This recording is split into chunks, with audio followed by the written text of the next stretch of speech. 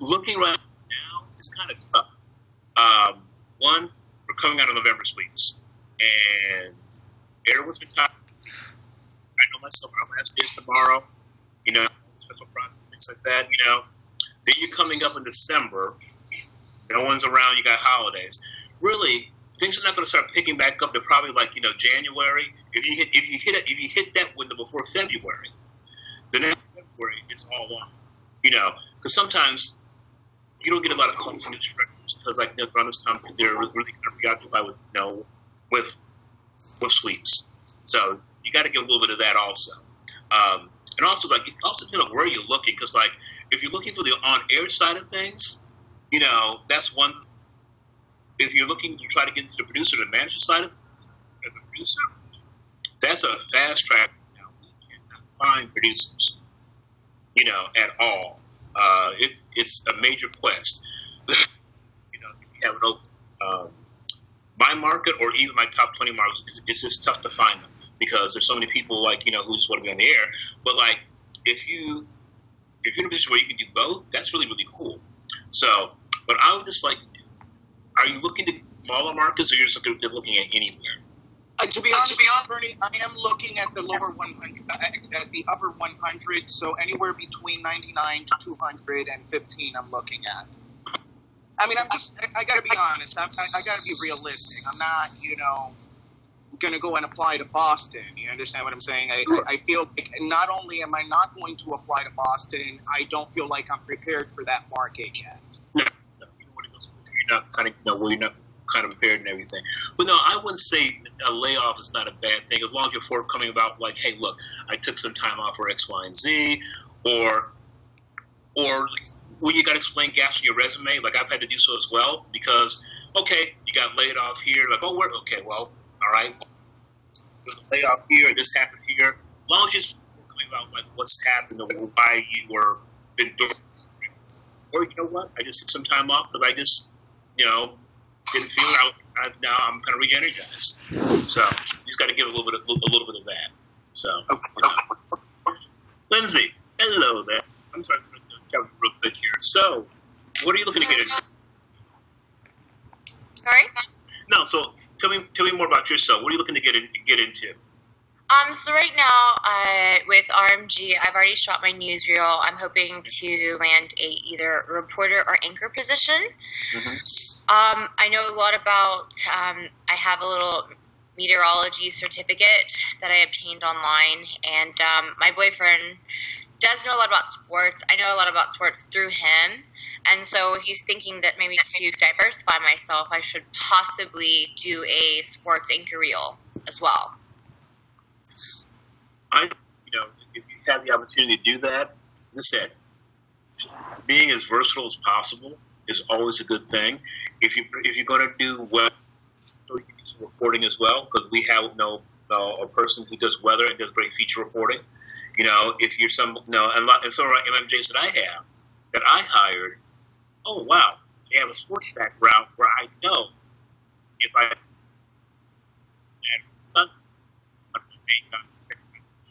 You're kind of breaking up there. Oh, I'm sorry. I was saying being versatile is cool. It's a good thing to be, because the last couple of MMJ, they've also had a bit of a sports background.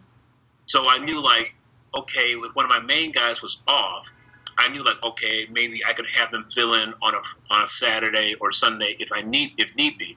So I'm saying it's good to have little versatility on your tape.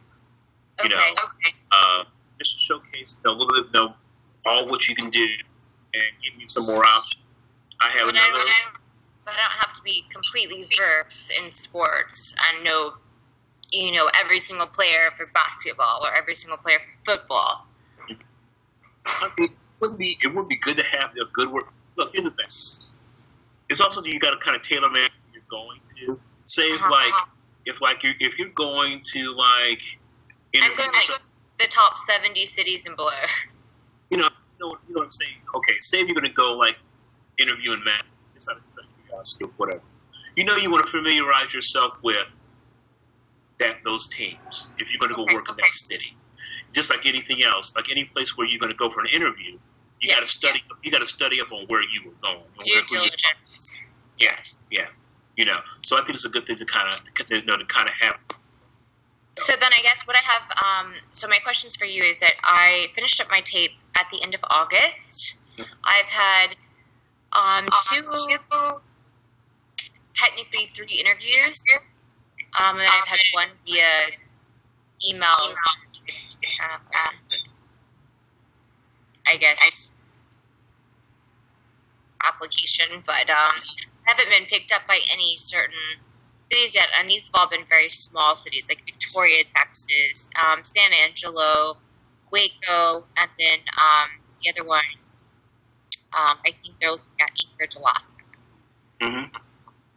But I still haven't I guess I don't know what I'm lacking in terms of just what's on my tape or my resume, or just because I have a business degree instead of a broadcast journalism degree. Well, I don't know. A lot of public speaking, and I do a lot of presentations in my business world. So, sometimes it isn't about getting a foot in the door. And Waco, San Angelo, those places are not forever. Sometimes you just have to go and cut. You have to go and cut your teeth, and and be willing to go to a place like for a year or so, or a year and a half, and just get those daily reps. It's just use a sports analogy since sort of like the more reps you get, the better off you can. The better off you are. Because right now, all people are going on is just that reel. They want to see day in, day out, and that's why good starter markets are like any place from down or 70, or 80 on down are probably good start. Which is what I'm looking at. It's like 70 on down, and I'm debating if I should spend another couple thousand on a sports anchor reel as well. I don't know. I don't know if you need to do that at this point in time. No, I think it sounds like you have what you've gotten some interest, so something out there that people are liking it. You're getting some interest or something. So I would just kind of work what you have right now, and just maybe think about taking a plunge here. Now, you don't want to go someplace where you're going to be miserable. I always tell people it's okay to say no to it. I'm serious. There's like no reason. Fargo, North Dakota. Like Fargo? Fargo, North Dakota. Yes. Yeah. I've had a friend. I've had a friend of mine. Like, are you going to be happy there? Yeah. So some places you can make work. Hey, one of my first jobs in Johnstown, Pennsylvania. Okay, that's the most boring place in the world. Hey, but I was there for a year. Another market got me to Tampa, Florida. As a producer. So I made a jump from 90 something to a 13th market. So, okay. You can do that. So then, I guess just instead of applying for MMJ reporter and anchor positions or morning traffic positions, should I also apply for assistant producer positions? Could that also possibly be something that? If that's something in your background as a line producer or something like that, or as an AP, yes, most definitely. If you got writing skills, that you can bring to a newscast. Like writing style. Mm-hmm. Oh, definitely. I tell people right now, if you want to get on the fast track to management, producing is where. Producing, okay. I'm kind of prejudiced in my background, but I just see it. If you can come in and you can come, have a good writing skills and command a newscast, you can really move quickly and up a great deal. Let's see. Just any questions in general from anyone in the field?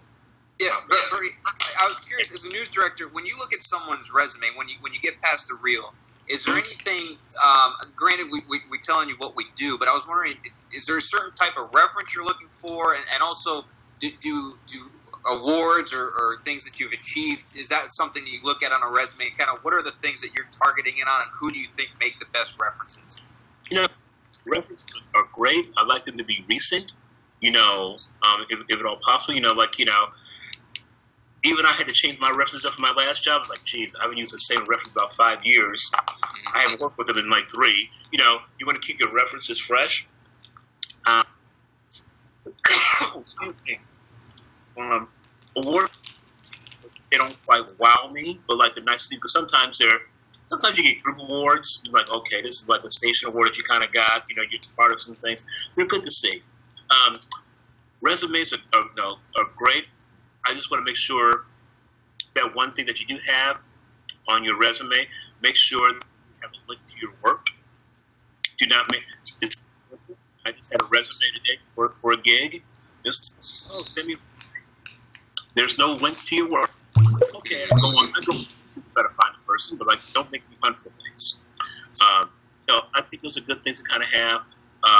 You know, I'm not put up. You know, going a little bit. I'm not put up, but I will look at gaps a little bit. It's like, okay, I see a gap here and there to make sure kind of ask about it. Look, I've been around enough to know like things kind of happen in this business, but like it could be just something, you know, like time layoff. You know, because I've known friends that, you know, they got caught up in the layoffs at ESPN, you know, a couple of years back that I knew are still looking for work. They don't make them bad people. They haven't found anything. But it's always just good to know. But I will look and see like there's any type of gaps, and I will inquire about them. It's like, hey, what was the deal here or whatnot? Yeah, and sometimes one thing, but still, I will, you know, do some checking around. I'm like, okay, you worked here, because